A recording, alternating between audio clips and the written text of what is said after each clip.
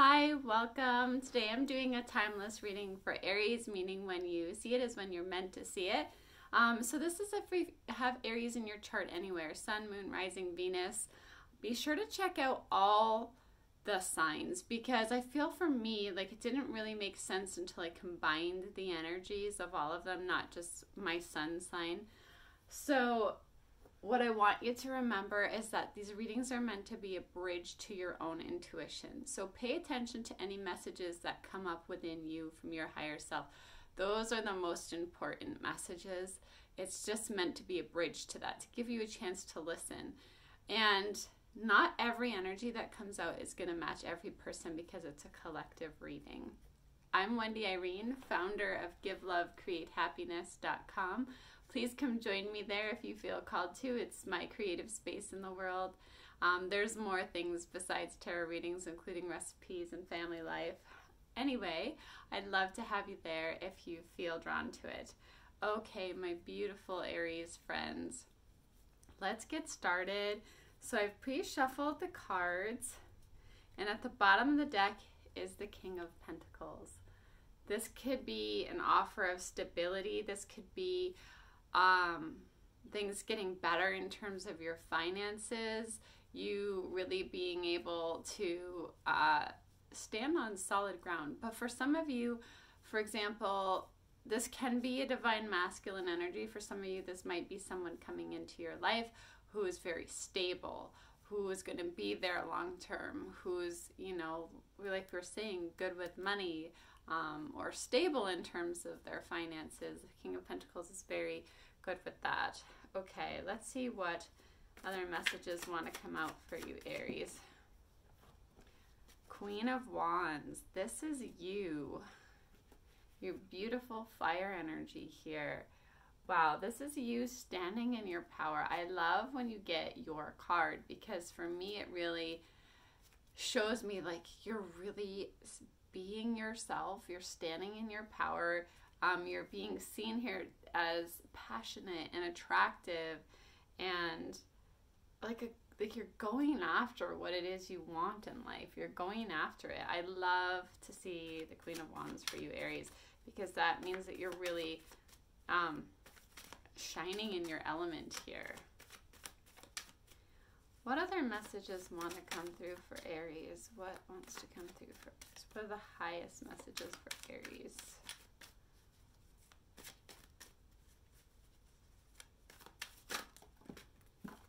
I'm getting this message of like, keep being you, keep doing you, okay? Five of Pentacles, Eight of Pentacles, Queen of Swords. It may have been in the past that you were really feeling like you didn't have enough, or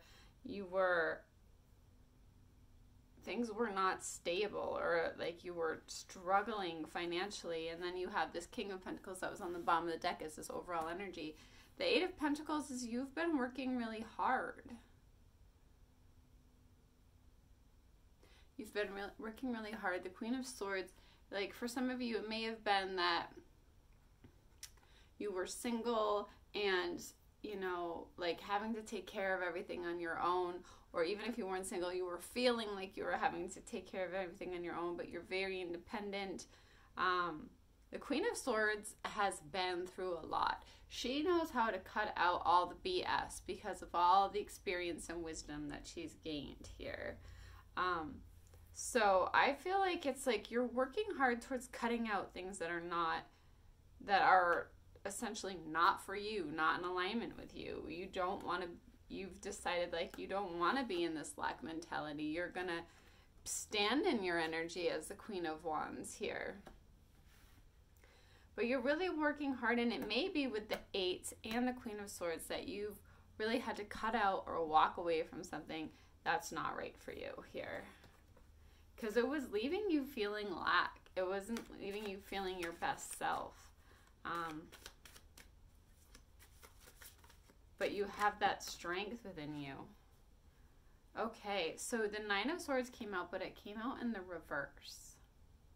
So the Nine of Swords can be a lot of stress, but the stress is coming to an end. Like you are I feel like you're owning who you are, and you're owning the fact that you have this ability to manifest an amazing life, and you're putting an end to whatever it is that was stressing you out. You're putting an end to it. You're cutting it out here with the Queen of Swords and the 8. You're walking away from it. Even if it's just a way of thinking. For some of you, it might be, for some of you, it's a situation. But for others of you, it might even be a way of thinking, like cutting out any kind of lack mentality, being like, know what? I am powerful here.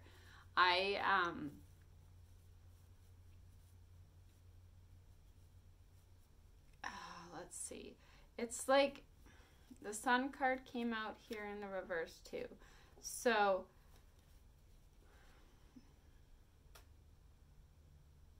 I feel it came out with a 9 of Swords, and I feel like it's you putting an end to anything that doesn't bring you happiness here. If something doesn't make you happy, you're seeing it for what it is. You're deciding to move in a direction that you are passionate about, or that brings you happiness. You're walking away from any kind of lack, including just the way of thinking. You're cutting out what's wrong. You're being like, you know what, if this doesn't make me happy and this is a source of stress, this is just not right for me. I deserve joy. I deserve to be happy. The Moon card. So the Moon card is about using your intuition. For one, you're using your intuition here. It may be that like there's some information that hasn't been revealed to you yet. That's kind of just been hidden, that you haven't seen yet. There's some kind of, or you feel like something's been kept from you. There's this energy of something not being revealed. But there's also this energy, this soft, beautiful energy of using your intuition, following your intuition. Especially when I have you standing here in your power. You're going to be using your intuition and you're letting it guide you. You don't have to see all the steps. You might not have everything revealed, but like there's this inner knowing within you. What other messages want to come out for Aries? What are the highest messages that want to come out? The Tower.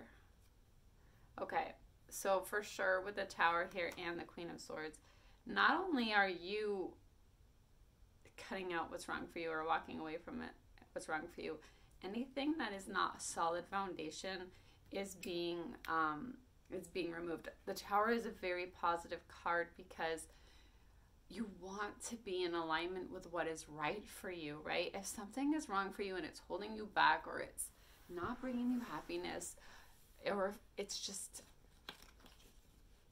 I want to say here, like, have this trust in the universe, because the universe can see what you cannot, right? The universe can see what is your highest good. So allow what is wrong for you to crumble and fall apart, because it needs to. It could be that there was an ending to something for you, Aries, but this was a really important ending. Like, it's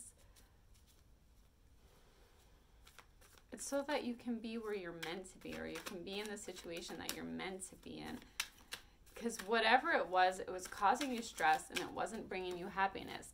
With these two cards here in the reverse, something was not bringing you happiness and was causing you stress, and it needs to be removed. And the universe can see that. The universe has this bird's eye perspective, and you are actually now shining bright in your power. You are able to have more clarity in the mind. What are the highest messages for Aries? What does Aries need to know? What are the highest messages for Aries?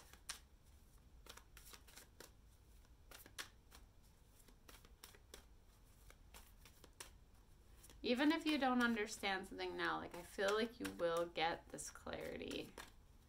But you deserve a life that's joyful. You deserve a life that brings you happiness. You deserve a life where you get to be yourself, and you get to shine and be that beautiful, passionate fire energy that you are. Waiting for just the right cards to come out. What are the highest messages for Aries? What does Aries need to know? Three of Cups. You will have celebration. There will be this celebration here that happens for you. Okay, this is leading you somewhere really good, where you are in your power, where you are in alignment with yourself, with your heart and your soul. You're going to be celebrating here. This Tower is actually going to bring about celebration, positive things that can come in now. Judgment, because the universe is making this, well, either the universe is making this judgment call where, like, okay, something that wasn't in alignment needs to fall away. Something that wasn't bringing you happiness, that was bringing you stress, that wasn't for your highest good, needs to fall away. But the Judgment card is also like you making a decision. It could be like with the Queen of Swords that you have made a decision here in the Judgment. But like, I feel good for you. You're deciding to walk towards your happiness here. Even if it's difficult, the King of Cups. Some of you have this energy of love coming in. This, you know, it's opening up your heart to this offer of love. And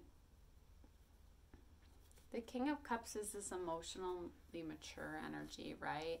Which I feel like this is an energy that's coming in because we have the Queen of Wands already out here. I feel like this is an energy, a very loving energy coming in for you.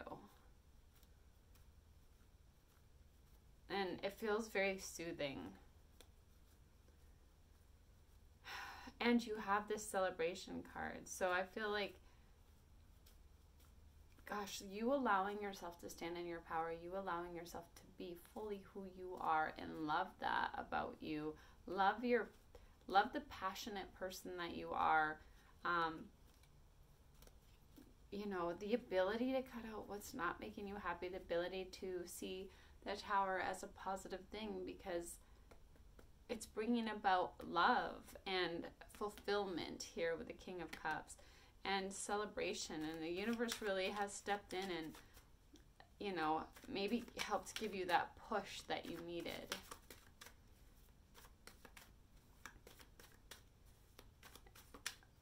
Any more messages for Aries? Any more messages for Aries? Gosh, you so deserve this joy, you so deserve this love.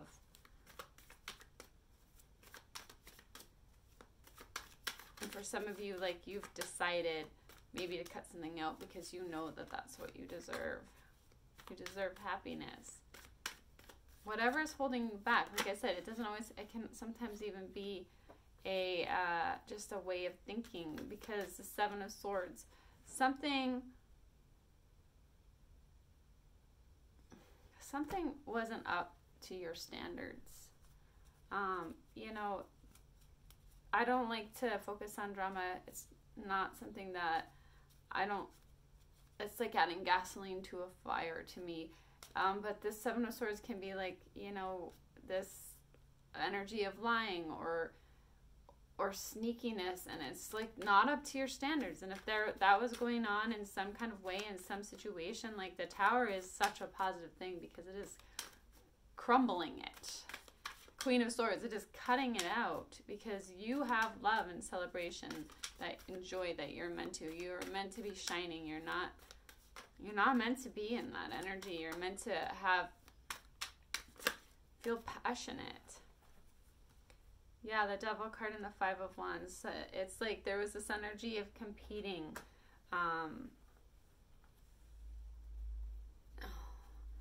One of the things that I always like to say is, like, it is so important to remember that there really is no true competition because what is meant for you is meant for you. And there is only one you. And the more that you can be this beautiful Queen of Wands that you are, which is loving and fully accepting yourself, all of yourself, the shadow, the light, all of it, you will see that, like, they're really, even though a situation might feel like people are trying to compete with you or whatever, or your light is your light, right? And it is only you. So there is, you know, remember that fact, okay? Because remember that the only things that can fall away are the things really that are not meant for you here, okay? Especially when you're being in your beautiful energy. You have love and celebration coming in. I feel like there's an end to this stuff. The Five of Wands, the Devil card could be addiction or attachment that's not healthy.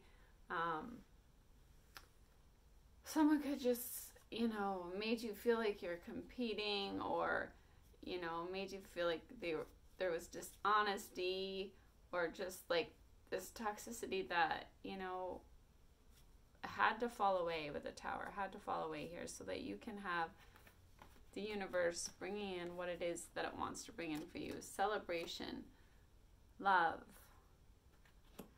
fairness for you, what you actually deserve here. Okay, Aries. Let's pull from the other deck. So the bottom of this deck, Four of Abundance. It's time to reflect upon your relationship with money. Are you spending it too freely, or are you holding on to it too tightly? This can also relate to how you give of yourself to others. Is your heart open? Are you holding back? Your hard work and wise investments will bring great success. Yeah, and that's the thing with the Queen of Swords. Sometimes it can come across as cold, or like the heart being closed, just because she's been through so much. So remember to keep your heart open, right? Because there is love for you. There is emotional fulfillment for you. There is celebration for you, okay? You may not be able to see all the steps, but that does exist for you here. The Five of Pentacles, you may have felt like you were financially in a place that was struggle for you. But this is something that you can absolutely overcome. Like, you have that power within you. And you had the King of Pentacles on the bottom of the deck, so I feel like you have stability coming in. You have this loving, stable energy coming in for you. And that can be bringing it out from within yourself, right, as well. The universe knows that you deserve joy. You deserve to feel safe, and you deserve to feel stable.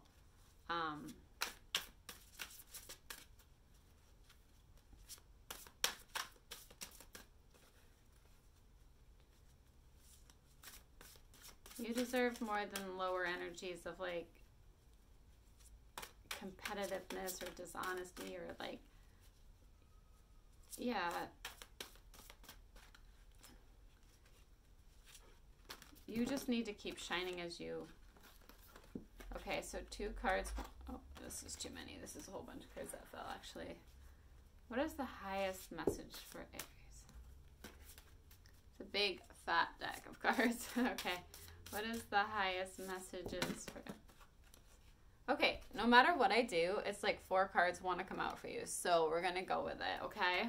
Actually, it's 5, but this keeps happening over and over and over again. There's a lot of cards of action here. Fire, this is you. Fire energy. There's a lot of cards of fire energy. Ace of fire. So this is really like, this is wonderful. This is wonderful new opportunities. In terms of creativity, or your career, or pursuing your dreams. This is a card of action. It's you getting busy. It's like with the Eight of Pentacles, you doing hard work. It's also a time, it's a great time to like have confidence in yourself if you want to start a new business. It's this brand new beginning that that brings passion, that's moving you forward to great places. And the Four of Wands here. I'm actually going to read you what this one says. Your hard work and sincere efforts lead you to a sense of safety, contentment, and financial security. And that's kind of what I was feeling with the King of Pentacles. You deserve to take a break and enjoy the magnificent life you've created. It may be time to celebrate a wonderful event such as an engagement, a wedding, buying a new home, or the birth of a child. Exactly what we were saying here with the Three of Cups. Like, there is some kind of celebration here. This is a beautiful card. There's something really wonderful and exciting coming in for you, happening for you. There's also this brand new beginning, this passionate brand new beginning. the Three of Wands here, the Three of Action. This is a card of things working out beautifully. This is like your ships coming in.